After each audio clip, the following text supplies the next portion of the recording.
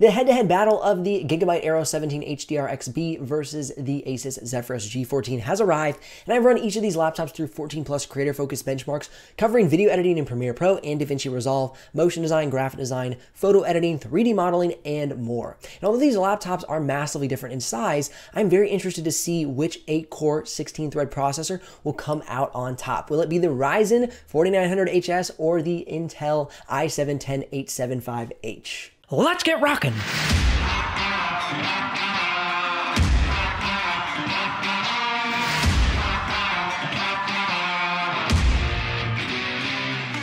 If you're new to the channel, my name is Benji Kaiser. This is where you're going to find the best tech and tools for creative professionals. If you're curious about the availability or pricing of either of these laptops as we're going through the video, you can head down into the description below and click one of those links. Now, if you do make a purchase of that link, I will get a small commission, but at no extra cost to you, and that's what keeps this channel alive and the helpful content coming your way. Jumping right into the build quality, both laptops have very different appearances.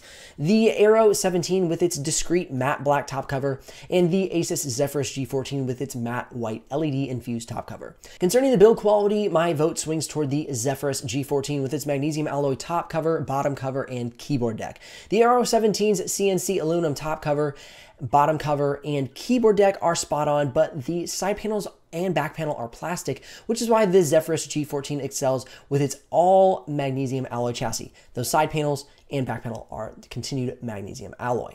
Each laptop comes with a generous supply of ports. However, I will say the SD card slot on the Gigabyte Aero 17 is really showing some love to videographers and photographers. So if I was going to pick a laptop based only on the ports, I would go for the Aero 17.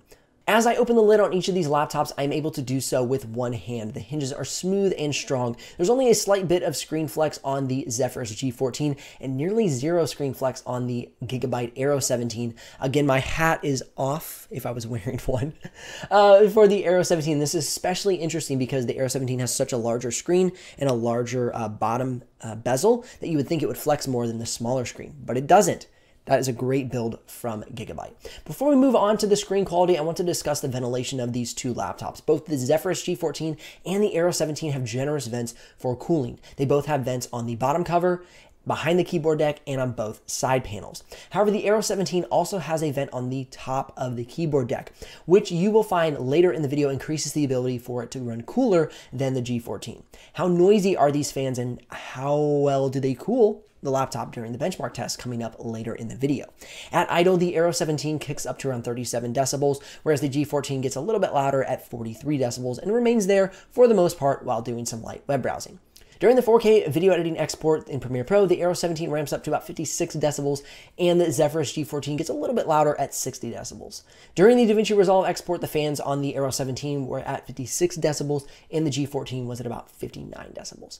Now for the Photoshop benchmark test, the Aero 17 was at 54 decibels, and the G14 at 61 decibels. Now to check how well the fans did cooling the components during these different tests, here are the benchmark results.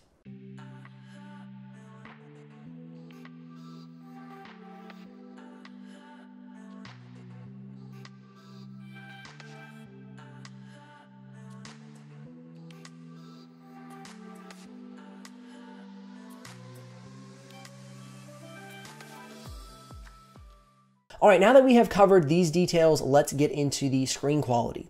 The Gigabyte Aero 17 HDR XB comes with a 17.3-inch 4K display that reaches 60 Hz, and at full brightness, it can reach 531 nits. With a color gamut range of 100% sRGB, 100% Adobe RGB, and 89% DCI-P3, all at an average delta E of 0.48, which is just a stellar screen. And this is all Pantone validated from the factory. For a gaming laptop, this is fantastic. But I must say the Zephyrus G14 is no slouch. The Asus Zephyrus G14 comes with a 14-inch Full HD 16:9 display that can reach 120 Hz. At full brightness, it can reach 330 nits with a Pantone validated color gamut range of 96% sRGB, 75% Adobe RGB, and 76% DCI-P3, all at an average delta E of 1.27.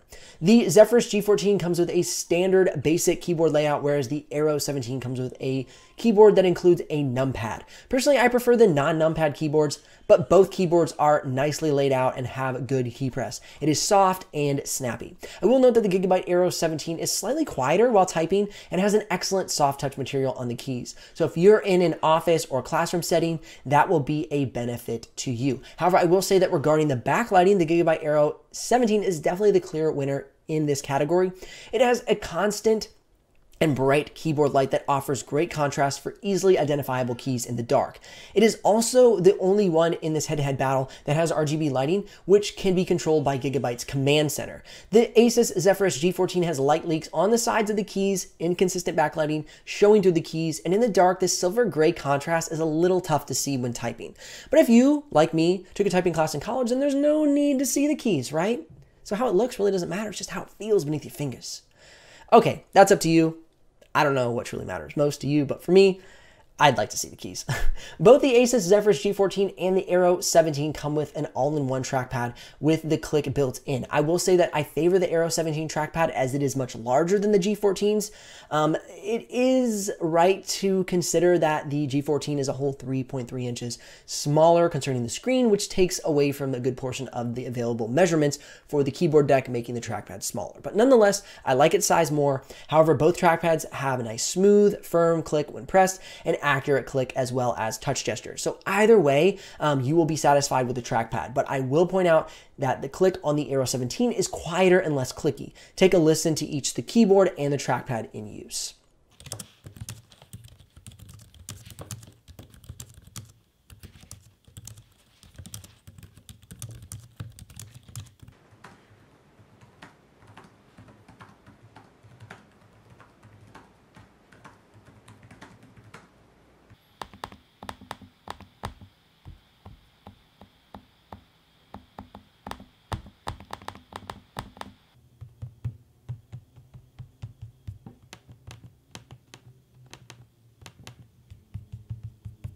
If you're needing a laptop to attend virtual meetings, then you are going to want to pick the Aero 17 as it is the only one with a 720p webcam in this head-to-head battle.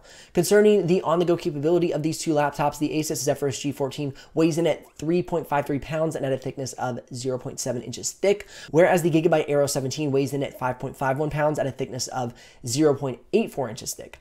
Concerning the battery life, the Asus Zephyrus G14 will get around 9.5 hours of web browsing and about 6 to 7 hours of design and video editing battery life out of its 76 watt-hour battery, whereas the Aero 17 will get roughly 6.5 to 7 hours of web browsing and about 4 to 5 hours of design and video out of its 94.24 watt-hour battery. If you're enjoying this video and getting some value, ever so gently press down on that like button and let me know how you're planning on using this laptop by dropping a comment in the comment section below. If you want more content like this in the future, then make sure to subscribe and ring the bell so you don't miss out on any of the future videos. On to the main event, the performance benchmark test between the Asus Zephyrus G14 and the Gigabyte Aero 17 HDR XB. The Asus Zephyrus G14 I'm reviewing comes with the Ryzen 9 4900HS with 8 cores and 16 threads, and the NVIDIA GeForce RTX 2060 Max-Q with 6 gigs of GDDR6 VRAM, 16 gigs of RAM, and a 1TB SSD. Whereas the Gigabyte Aero 17 HDR comes with the i7-10875H with 8 cores and 16 threads, the NVIDIA GeForce RTX 2070 Super Max-Q with 8 gigs of GDDR6 VRAM, 16 gigs of RAM, and a 512 gig SSD. Jumping right into the 3D modeling benchmark test, let's take a look at how these two laptops handle Autodesk and a few other programs. The G14 did the Autodesk 3ds Max with a score of 136.15, and the Aero 17 scored a 168.82. The G14 had an Autodesk Maya score of 158.43, and the Aero 17 crushing it with a 213.75. The G14 had a PTC Creo score of 129.16, the Aero 17 a 168.88. The SolidWorks score on the G14 was 71.36 and the Aero 17 86.84. So it's pretty clear that the Aero 17 dominated in 3D modeling, showing that the Intel i7-10875H with the RTX 2070 Super Max-Q was a big leader in this category. Moving on to motion design, I'm using the Puget Systems After Effects benchmark and the After Effects render benchmark. Per the charts, you can see that the Aero 17 pulled slightly ahead of the G14, but not by much. The Aero 17 scored an 806 over the Zephyrus G14's 775. Once again, we see the Gigabyte Aero 16 pull ahead with a score of 652 over the Zephyrus G14's 614 on the render as well.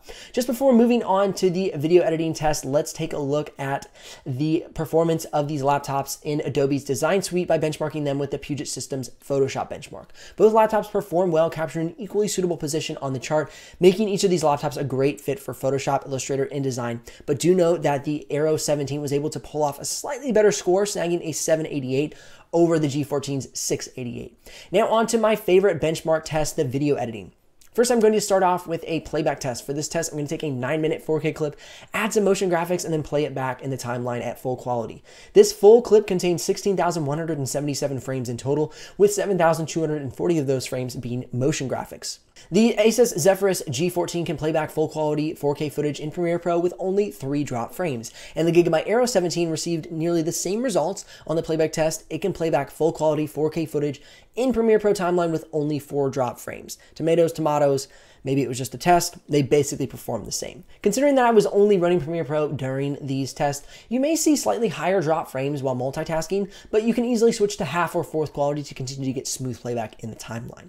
Concerning rendering out the motion design effects, I was able to render out the 7,240 frames in just 3 minutes and 6 seconds using the Zephyrus G14, and a bit faster at 2 minutes and 43 seconds out of the Aero 17. Both are impressive times for that render test. Moving on to the 4K test, I'm going to take a 9-minute 4K clip, place it into Premiere Pro and DaVinci Resolve, then export both out at 1080p and 4K YouTube settings. The G14 Premiere Pro 4K to 4K export took 3 minutes and 2 seconds, and the Aero 17 took 2 minutes and 57 seconds. Premiere Pro 4K to 1080p export out of the G14 was 2 minutes and 43 seconds, and the Aero 17 was 3 minutes and 22 seconds. For the DaVinci Resolve 4K to 4K export, remember we're using the free version. The G14 did that in 7 minutes and 55 seconds. And again, for 4K to 4K out of the Aero 17 was 8 minutes and 27 seconds. For the DaVinci Resolve 4K to 1080p export, it took the G14 4 minutes and 23 seconds, and the Aero 17 5 minutes and 3 seconds. Now regarding the thermal performance during the 4K video editing test, you can see that the Zephyrus G14 is running at 87 degrees Celsius during the stabilized temps, and the Aero 17 is running substantially cooler at 76 degrees Celsius. And here is the component usage of each of these laptops during the key benchmark tests of this video.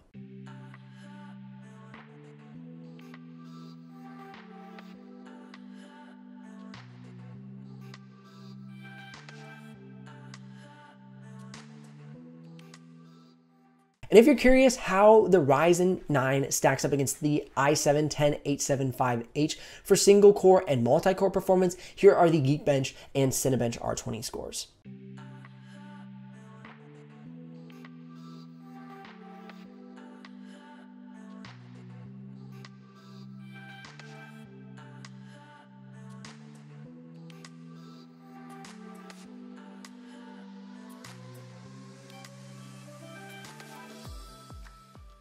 If you're looking for a high-performance, all-aluminum Ryzen 9 laptop with solid color accuracy, great benchmarks and all the tests performed, and a distinguished build quality, then I would pick up the Asus ROG Zephyrus G14 for your on-the-go creator machine. However, if you're looking for an aluminum 17-inch laptop that performs cool and quiet while getting great benchmark results in Photoshop, video editing, 3D modeling, motion design, all packed within a bright, color-accurate screen, then I will snag the Gigabyte Aero 17 HDR XB, which I will say is one of the most thin and light 17-inch laptops with this type of performance I've ever personally seen. If you're curious about the exact availability of each of these laptops, or if you want to make a purchase, you can head down in the description below and click one of those links. If you do use that to make a purchase, I will get a small commission, but at no extra cost to you, and that's what keeps this channel alive and the helpful content coming your way. If you want more videos about the Asus Zephyrus G14 or the Gigabyte Aero 17, you can click or tap the screen over there.